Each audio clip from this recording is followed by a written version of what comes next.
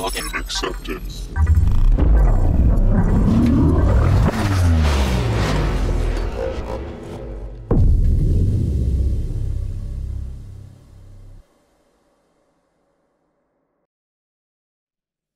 All right. Hello, everyone. I'm delighted to be here. This is my first live conference since everything started, so happy to see you guys. I really miss talking to real people instead of doing conferences in a screen. So anyways, this talk is, it's about actors and Akka, using actors. And I've done this talk with I've got a bunch of demos that are going to be showing you, demo projects that you guys can grab. But I wanted to kind of dive a little bit deeper into the code. And what I've been trying to do with these demos is have kind of a fun user interface where you can actually watch things happen while things are running. So I'm going to kind of bounce back and forth between the code running behind the scenes and then some visualization of what's really happening as things run. So I played with this term. I like eye candy. I watch movies more for the user interfaces than Oblivion was one, and a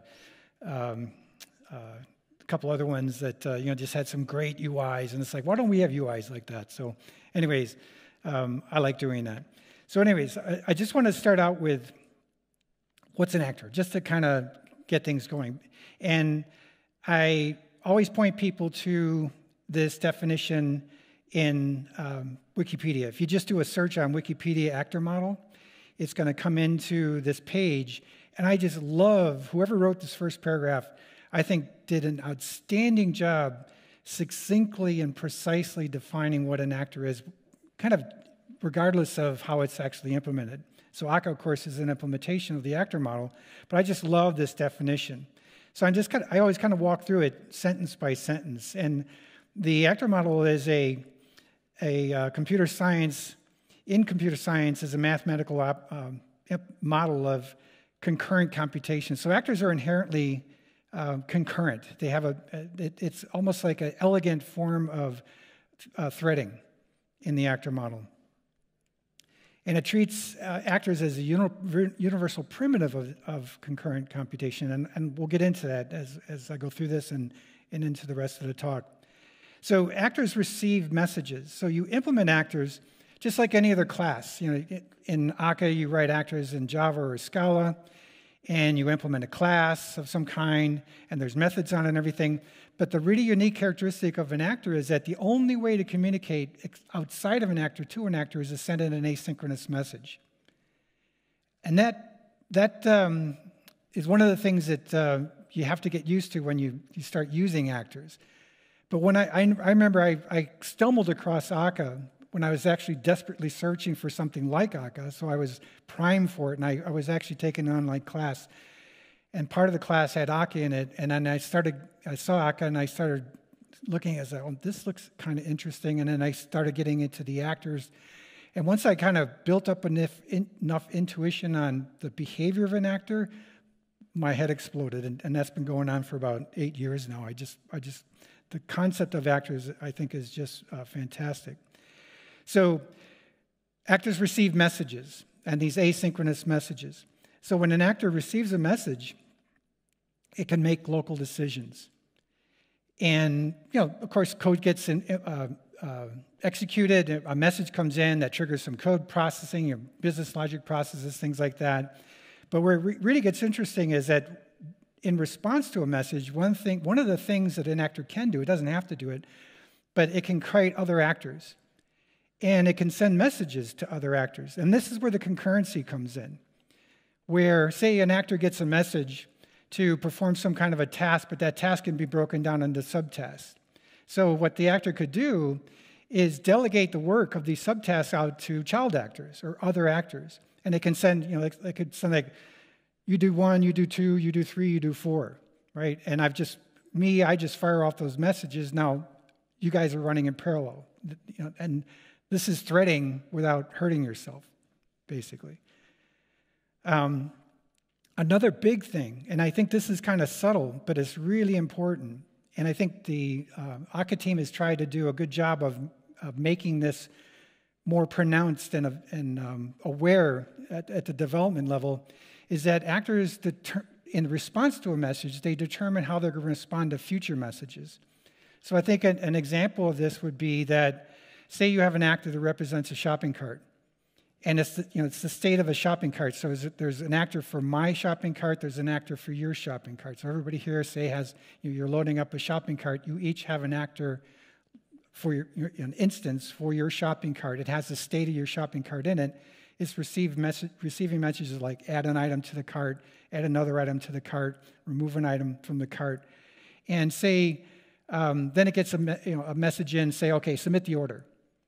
Now that's a major state change of the shopping cart in that its behavior changes from that point on. So if it gets another message, say, add an item to a shopping cart after the order has been submitted, the actor's behavior is different. It's going to react differently to that message. And that's formally a part of the definition of an actor, and is formally part of the implementation of an actor. And then actors are the only thing that can modify their private state. So, like I said, you implement actors in a class, but the class is written like any other class, but none of the methods in the actor are referenced outside of the actor itself. The only methods that are accessed really are the methods that handle the incoming messages, and those are indirect because they're coming. It's not like one object calling another object instance, calling a method on another object instance. It's one object instance kind of sending through an actor system, here's an asynchronous message that gets received by this other object, but that's it. So the state changes that occur only occur in reaction to a message. And the only way to affect the state of another actor is through messaging. So if I want to change this, say one actor wants to change the state of another actor, that actor has to send in a message. That's the game. So this is it. This is kind of this is why I like this definition. It really sums it up. If you really wrap your head around what's being said in this paragraph, you kind of get actors. And that's kind of one of the humps that people have to get over when they get into using Akka, is kind of I kind of think of it as actor think, actor intuition. So really, that's it. I just really want to kind of dive into the code. So to find the code, I thought I would just give you a search term versus a bunch of links. So if you just search for GitHub, McKee H3, which is my user in GitHub, and Akka Typed, what should pop up are links to a bunch of projects that I've got out in GitHub, and I've already grabbed one of them. So this is the README in this Akka Typed Java cluster project. I tried to add, I'm constantly adding stuff to the READMEs, but in these READMEs, there's links. These first 4 projects are the ones I'm going to be spending the most time on. And the way this works is that each project builds up on the last one. So this first project is kind of a bare bones, minimalistic example of running a cluster with very, like one simple actor in it, basically. The next project takes that first project and adds a little bit more to it. The third project takes the second project and adds a little bit more to it. So really, I'm just going to be going through this fourth project, which is a culmination of all 3 of the prior project. It's got, it's got all the logic in it. So it's this cluster sharding project. And I've already got this project cloned. So the first thing I'm going to show you is that there's a bunch of scripts that come in this project. The main script, and this is just stuff I wrote. It's just for this demo, but it's this demo is very. It's built to run on your local machine, be as lightweight as possible, things like that. But I wanted to make it easy to run stuff. So the main script is called Akka. That's where you start. And in this main script, it's got. If you just type Akka, it'll give you the help.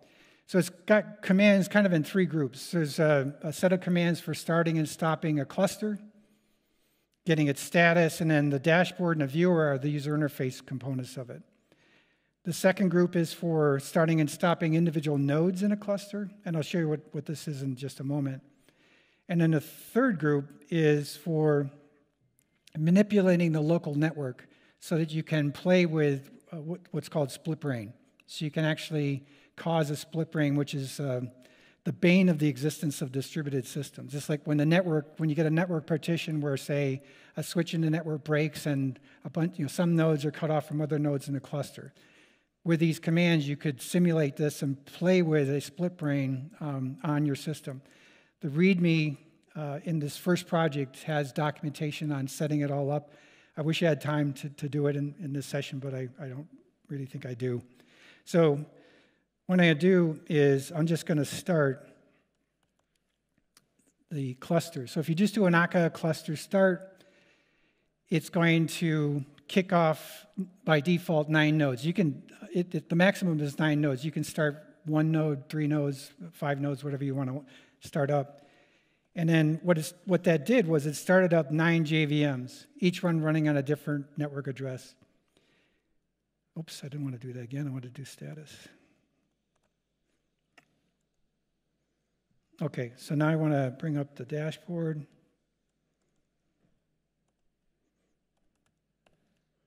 So Akka cluster dashboard. So here's the dashboard. So this is also included in the projects. And in the dashboard, what I'm trying to do, it's just some JavaScript I wrote. I'm not a front-end guy, but I like playing with it a little bit, so I hobbled this together using a JavaScript library called P5.js, which is really cool.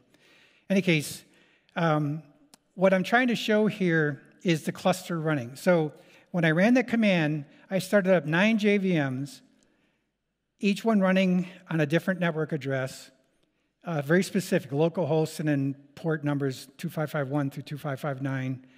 And this UI, what it's doing is it's pinging each of the 9 nodes and it's asking it, what does a cluster look like from your perspective? Because that's the thing that's interesting about a distributed system, and having a distributed system that tries to work as a one system is, how do you do that? Well, the way it works is that when Akka starts up, the nodes in the cluster start talking to each other. They call it gossiping, and they're heart beating each other and things like that. So they're aware of each other. So this is what I'm trying to show, but I'm trying to show from the perspective, say, of, on the left hand or the right hand side here, where there's this 9 panels.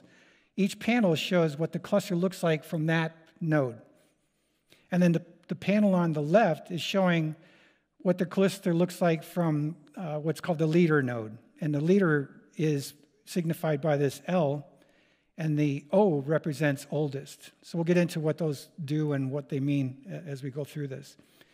So some of the things you can do is, playing around, is I could stop one of the nodes. We'll go back to the dashboard. Now, if you watch, the 9 nodes, they change kind of at their own pace. So you can see that they're each node is seeing that the other nodes is seeing that node 1 stopped, right? So that's what I'm trying to show here. And the up or down or leaving, those are life cycle states that each node goes through. This is documented in the Akka documentation. Another thing you can do, though, is instead of just doing a clean stop, I can kill a node, which just kills it, kill -9.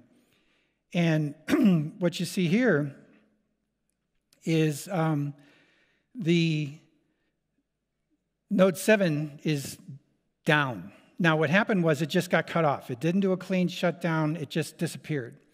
The other nodes were pinging it, talking to it, and then all of a sudden they realized, hey, node 7 stopped responding. So now what the node 7 is declared as being unreachable. And also notice that the leader and the oldest have moved. So the leader moves to the node with the lowest IP. That's the simple strategy for what node is the leader. And I'll explain what the leader is in a little bit. The oldest moves to the oldest node. So it happens to be node 3 is the oldest node. And that has some significance that we'll get into later as well. So then you can do things like, I want to start one of these nodes. I'll start up node 1. And you can see node 1 come up. It kind of appears in each of the other nodes in the cluster, but it's stuck in a weakly up state. And what that means is that the leader is, I also highlight in red here, meaning that because there's an unreachable, at least one unreachable node in the cluster, the leader is the node that makes the decision for state changes of nodes in the cluster. That's all it does. It's not a master, it's just a leader. Distributed systems with masters are different, where a node is special and it's a master, and it has kind of a significant role. Here we tried to make Akka be masterless, but it does have a leader, but the leader's role is minimized to just who's going to decide when a node can join. So in any case, because there's an unreachable node, any new nodes joining the cluster can't fully join the cluster. So what I can do is down node 7, which is telling the rest of the cluster, all right, node 7's gone, let's get rid of it. And now, as soon as that happened, you see that node 1 went from a weakly up state to an up state. And then if I wanted to, I could restart node 7.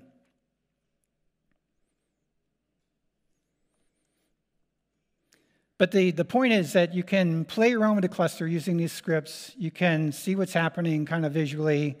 And this isn't the only visual piece. There's some other ones. And kind of, I'm trying to give you some information. And it's been fun to experiment with, like what would the cluster do if I did this or this happened to it type of thing. But let's get into some code. So I have a main class where the main method's at. And the big thing that's happening here, the main things that's happening in the main, is that we start up an actor system. So this kind of bootstraps Akka in that JVM. So as all 9 of those JVMs started up, this main method ran. It invoked this actor system create, and it brought up Akka in that node. Akka woke up. And then it gets the configuration information, and it knows how to start looking around the networks for other nodes in the cluster. And it forms, this is what Akka is doing, all this behind the scenes, but it's forming itself into a cluster, all the nodes joining each other. But from a programming standpoint, there's 3 parameters to this create method. One of them is this behavior. It's called a guardian behavior. And this is just an actor. And then the second parameter is just a cluster name. It's just a string. And the third actor is configuration information. The main thing I want to look at is this create method, though. So this is a simple actor. It's called a functional type of an actor. You can see it's returning a behavior. This particular actor isn't really set up to receive any messages. It's just kind of bootstrapping. And that's why I have a method called bootstrap. This is just my method. It's not a convention. But in this bootstrap method, what I'm doing is starting up other actors. So I'm kind of getting things rolling. So the first actor I start up is I use this context spawn, and this is the way you create an instance of an actor. So it's kind of like doing a new, but doing a new with Akka is context spawn.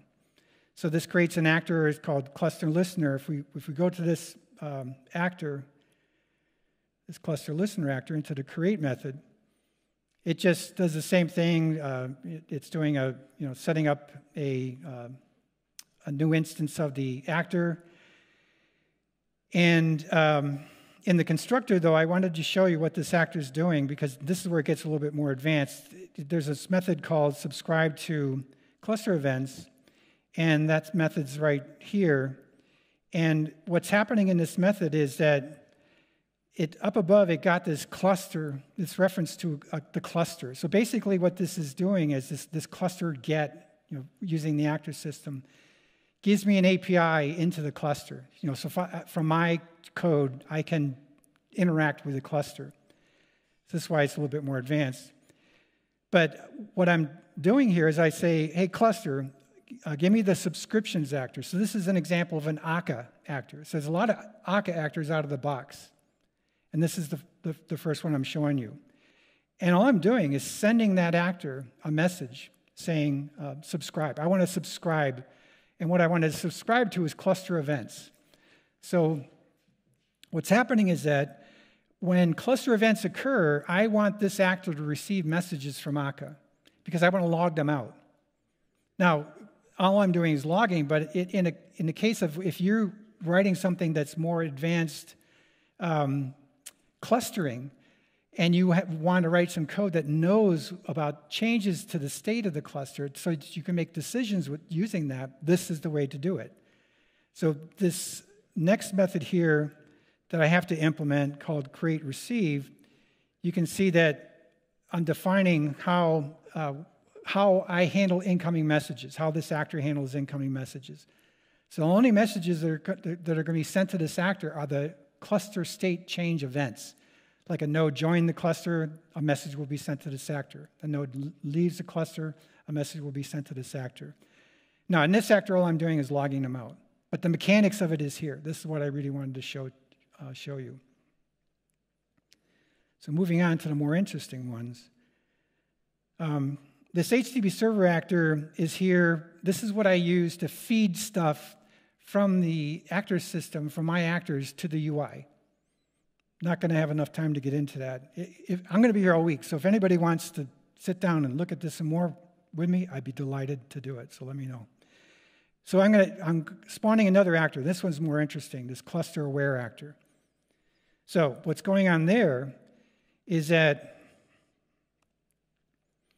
this part of the screen here, where you're seeing these little fancy little, progress bars. I'm just trying to show activity. I'm so tired of static screens that don't move. And the movies are beeping and bopping and, things are all happening. And we write stuff and it just sits there, and then you hit a button and another screen comes up and it just sits there. I'm just so tired of that. I like screens that actually move like the movies. So anyways, these are, what I've got is that there's a cluster-aware actor running on each node in the cluster. What this actor is doing is it knows that there are other instances of itself running on other nodes in the cluster. So it wants to send messages to those other instances. So in this demo, all I'm doing is sending in a ping message to these other actors, and then I'm expecting a pong message back. So it's just kind of a ping pong. But the big thing that what I'm trying to show is setting up how do actors know about other actors in the cluster running on other JVMs, say in Kubernetes or in a distributed system environment, things like that. So these progress bars are showing the messages that are coming in from and being sent to these other cluster-aware actors on these other nodes. So this is what I'm looking at is 2551, and it's going to sending messages to 2552 through 2559. If I go over to the next one, it's 2551, it's 2552, so it skips that, and it's sending messages to all the other ones. So how do you make that work? That's the fun part. So we look in the code, we'll go into the cluster-aware actor. There's a create method. There's something new here in the setup. There's two lambdas here. There's one lambda that passes in the context, and then there's another lambda that's with timers that passes in a timer, and I'll show you how the timer is used here, right here. So the timer, what the timer you can use is to schedule sending messages on some interval or maybe once in the future. So what I'm doing is I want to send a tick message, kind of a trigger message to this actor every interval so that it can, I'm going to use that so that it can send messages to other actors in the cluster. I don't want to just have it in a tight loop, so I want to have a delay in between. So it's about on average, about every 50 milliseconds, each of these actors is sending messages to all of his counterparts across the cluster. So that's what the tick does. But the more interesting one is this reception subscriber. So the idea is that there's what's called a receptionist. And it's kind of another relatively new but advanced feature of Akka. But the conception of the receptionist is quite straightforward. If we look at each node in the cluster, you can think of it as having a receptionist actor on it. And these receptionist actors talk to each other. So what happens in the code is that here I'm getting an actor reference to the receptionist. And I haven't said what an actor reference is before. I apologize. An actor reference is kind of like an actor URL. This is the thing you use to send a message to an actor. So this receptionist method, you can see, returns an actor reference. And then tell is the method for sending a message to that actor through that actor reference, which is location transparent. That actor could be an actor instance running in the same JVM that the actor that's sending the message is in, but that actor could be in another JVM across the network somewhere else. The code's the same. The process is the same. So in fact, we know that this actor will be sending messages to other actors across the network. But in this case, it's doing two things. It's registering with the receptionist, and it's passing to the receptionist it's this actor's actor reference. So basically, it's saying, hey, receptionist, here's my actor reference. I want to make it available to anybody else in the cluster. And then the other thing you can do is subscribe. So subscribe tells the receptionist, anytime your list of actors changes, send me a message with that list. So back in the kind of the picture here, each receptionist is getting registrations and subscriptions. When it gets a registration or subscription, it shares it with all the other receptionists across the cluster. And it uses distributed data, which is another feature of Akka that I won't be covering, but it's an interesting feature. I haven't used it that much myself, but it's there. In any case, the receptionists share this data. They share the list. There's a common global list across the cluster. As that list changes, it's shared with all the subscribers.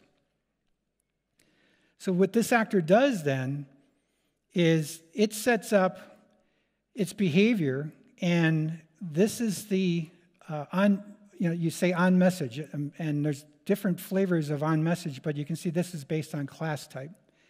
So whenever I get that list of listeners, the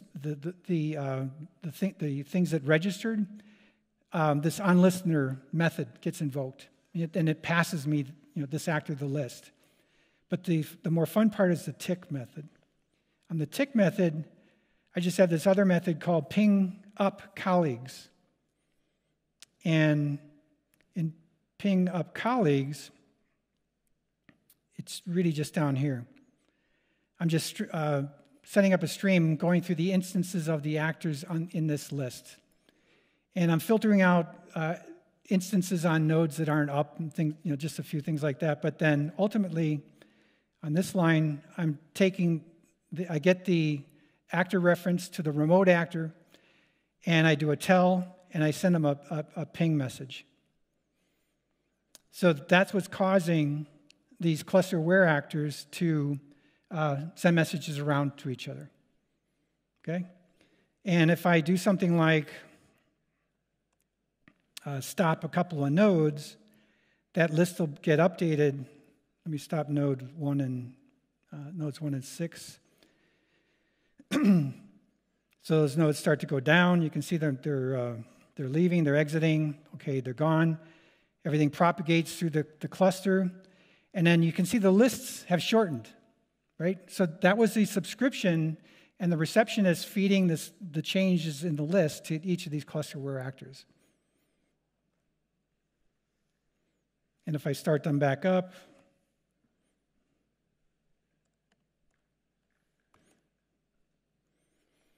the nodes come back up pretty quickly. They join the cluster, and the lists get changed. Okay, so visually you're seeing what's happening behind the scenes in the code there. All right, moving on.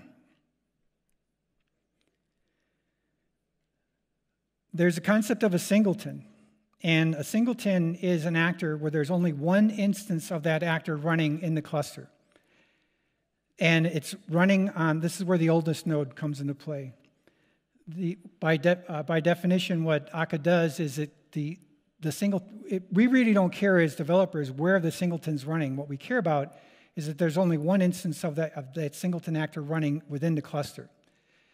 And why is that needed? Well, if you need something that has to make a clustered-wide decision without locking and things like that, then this is where the singleton comes into play. Now, remember in the Wikipedia definition, and I'll show you right towards the end here, can only affect the state through messaging, and it says right at the end here, removing the need for lock-based synchronization. So you can think of the singleton, and any actor really is a critical section, in synchronous programming. That there's only one actor that can change the state, so that by definition, it's always a critical section, because only one thread at a time or one message at a time can be processed by an actor. So this is what's happening with the cluster singleton. The cluster singleton is similar to the cluster aware, but let me go into the cluster singleton real quick. Do create. The big thing here is that right down in the code, I just want to jump forward. The way you send a message to the singleton is that you set up a proxy. So on every node in the cluster, you have a proxy. And so you first send a message to the proxy, and then that proxy, which is part of Akka, will figure out how to route the message to the singleton, no matter where the singleton is in the cluster. So the programming is really simple. I'm basically just setting up this proxy, and with this init, and then whenever I do this on tick, again, using that scheduler, I just do cluster singleton proxy, do a tell, which is sending a message, and I send it a ping message. So what this class is doing is creating an actor that just periodically sends ping messages to the singleton, no matter where it is in the cluster. And that's being visualized over here on the left. These are the singleton statistics. So right now the singleton's on node 3. If I stop node 3,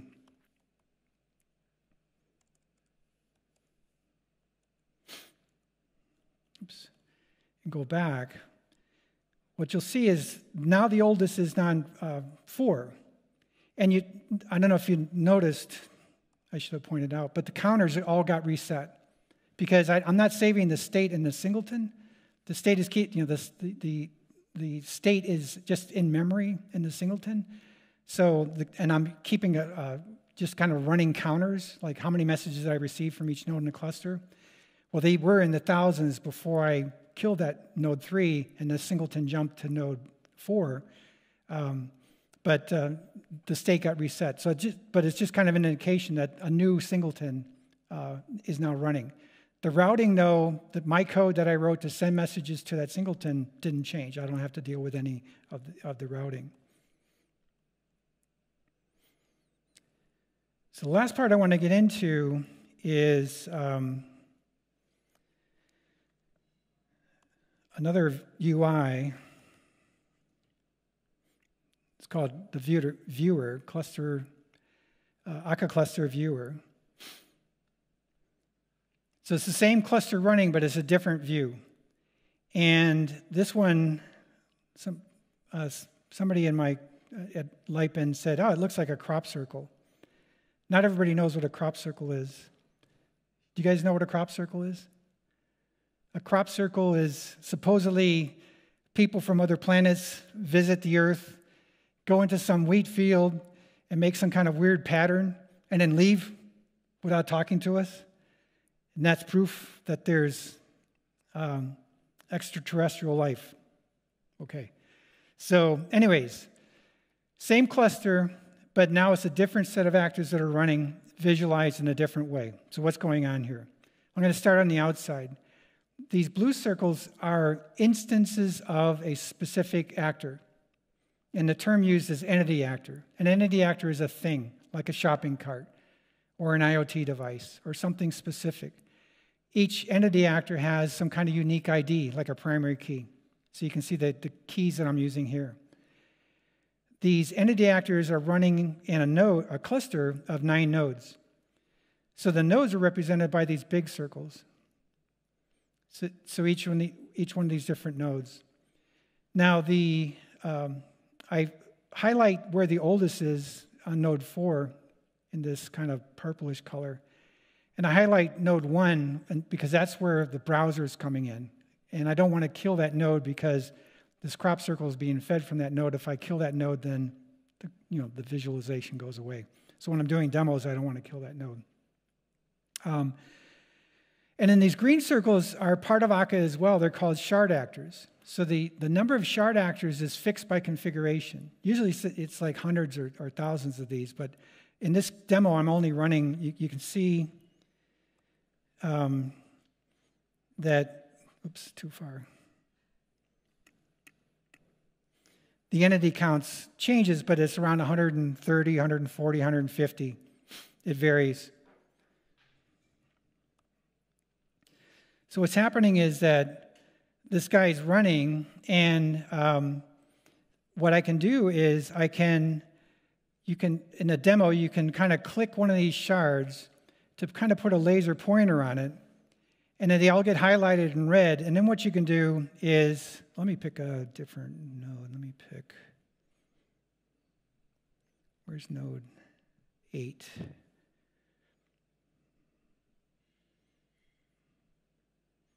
I'll pick this one, node 8. So if I click node 8 up in the top left, that will stop node 8. So it goes down. But notice that the shard immediately jumped to another node. And this is cluster sharding rebalancing the load. So node 8 was a JVM that was up. It was running Akka. It was handling a whole bunch of entity actors. Here's like a 10 or 20. I'll show you a demo in a minute that has 250,000 nodes or entities running. Very similar. And these entities are getting messages. And we lost a node in a cluster. Well, what happens is that the entities just get recreated somewhere else in the cluster. So Akka noticed that a node stopped or is unreachable, and it rebalanced the workload. So you can see now that this shard that I was highlighting here with red, it's shard ID 2, it's just an ID.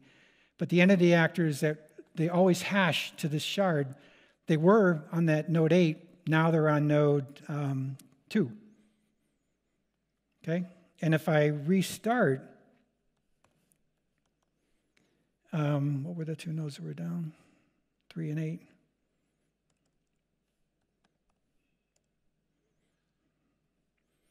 So when I restart, what we'll see is a little bit of rebalancing. We'll see nodes 3 and 8 appear here in just a moment. And then we'll see some of the shards get distributed to it. So what happens is Akka saw it lost some capacity and rebalanced on the reduced capacity. And then here they go. The two nodes just appeared, and 4 shards were rebalanced there. So this is all being handled outside of our code. Okay? And often people use this, like if you're familiar with Logom. Logom is a nice framework, but it's kind of very component-based, and it's very somewhat kind of programming with guardrails, very prescriptive. It uses Akka clustering below the abstraction layer. Most developers don't even care. And you don't need to know. But this is more advanced, so getting into more fun stuff. So if we go to the main, the cluster sharding is set up in this method. And this should be starting to become a bit of a recurring theme. We say cluster sharding, hey, I want to get cluster sharding using the actor system. And then with cluster sharding, there's an init method that has just this one parameter that you can build using this convenience static method called entity of. And entities you can have multiple cluster sharding groups running in the same cluster. So each group has this kind of its own key. But the main thing is this lambda here. So what happens is that when I'm in the lambda, what I'm passing is a function that cluster sharding uses to create an instance of an entity actor when it's needed. So you can see, this isn't executed now, it's executed as needed. So as each entity starts up, that Lambda is invoked. And what I haven't talked about yet is you might notice that things are kind of moving around. They're kind of poofing out of existence. That's called passivation. So if this is configurable, but an entity actor will stay in memory, it'll be brought into memory, an instance will be created the first time it receives a message. But if it stops receiving messages after a configurable period of time, it will passivate itself, meaning it will shut itself down and get out of memory. So I've kind of tuned this demo app just to the point where things are percolating through, where you can, actors are leaving and joining, just to kind of show passivation happening. But that's what's going on here.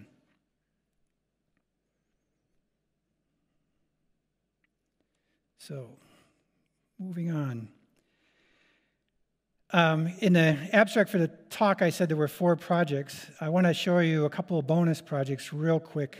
I still got a bit of time here.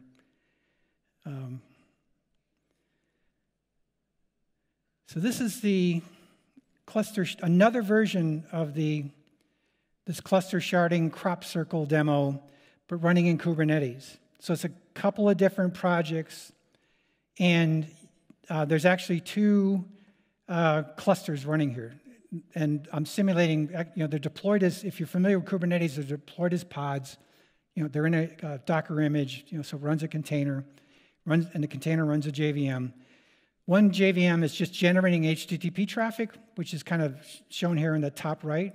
So these are HTTP messages coming into the second Akka cluster running in its own pod, or set of pods, 3 here, and but basically doing the same thing. So I use this as an example of deploying Akka to Kubernetes and to demo Kubernetes running in a cluster. So those projects are, it's the simulator and visualizer linked here. The final one I want to show you is this one. So this one I call Where on Earth. It took me a while to build this. It was like my first big, interesting deployment to Kubernetes. But also, this UI was fun as well.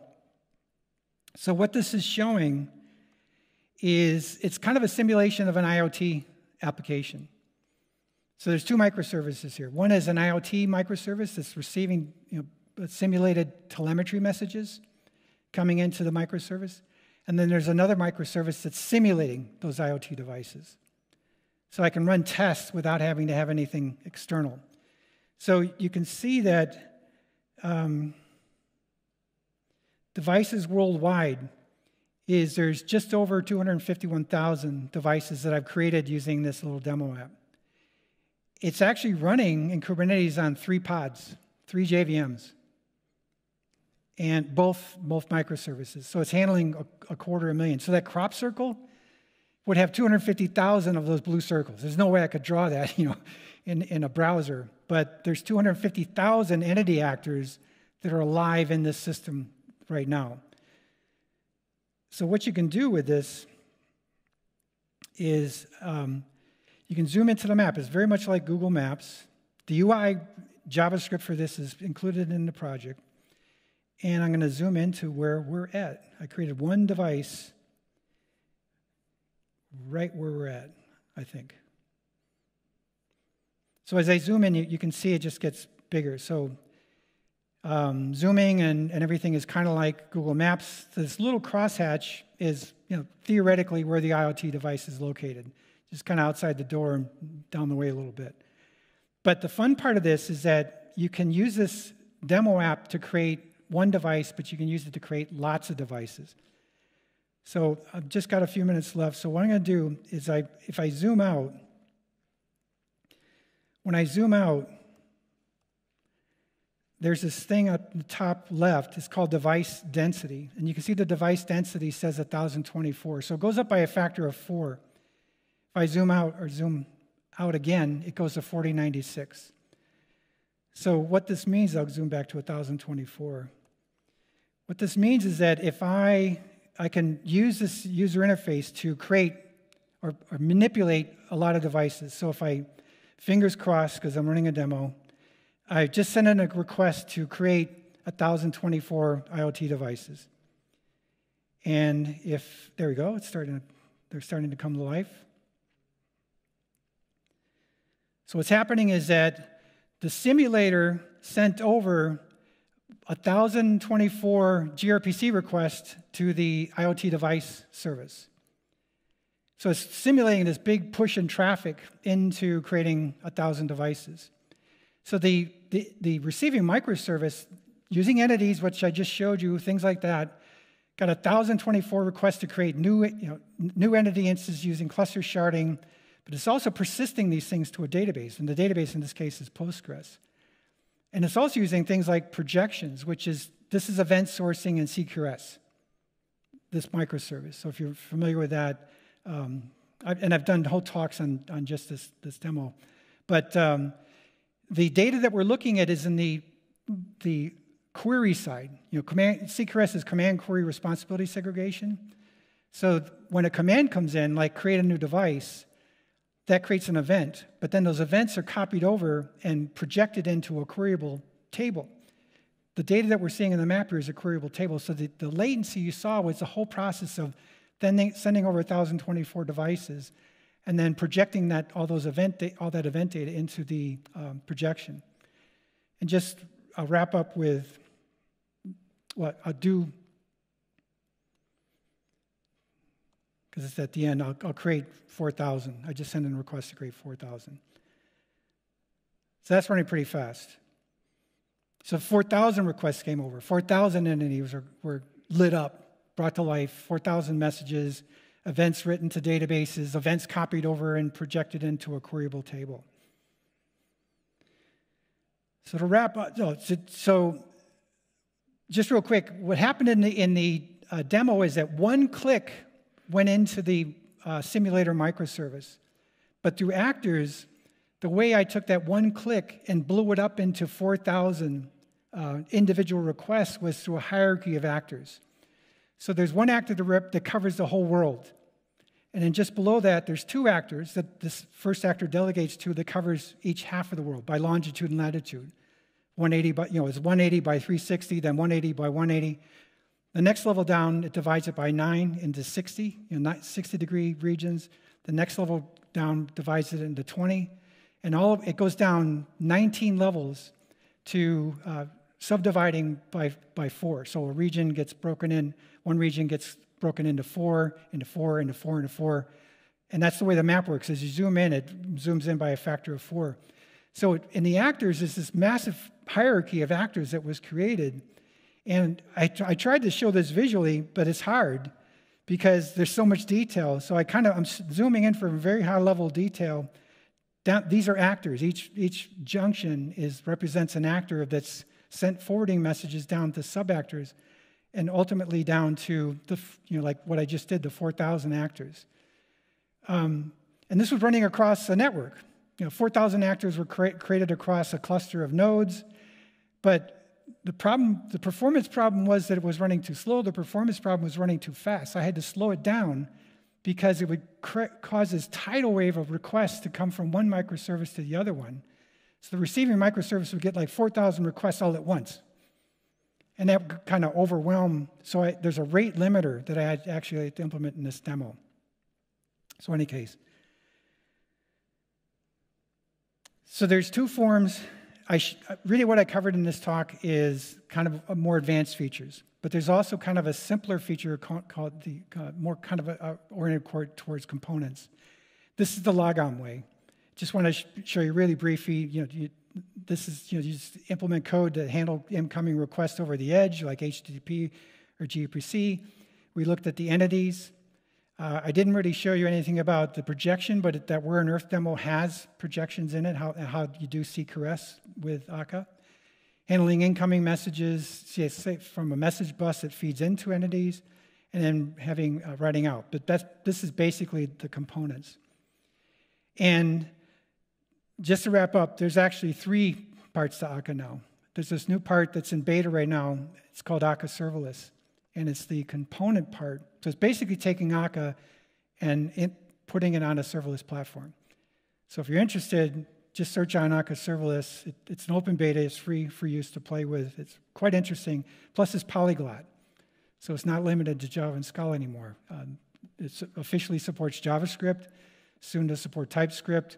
People are already doing things with Kotlin, with Python, and I think Go, but many other different languages.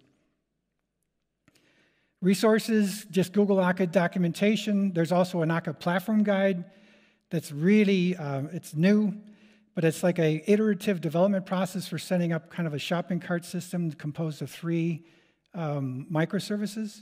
Kind of fun. And that's it. Thank you very much. I'm out of time. But I got time for questions.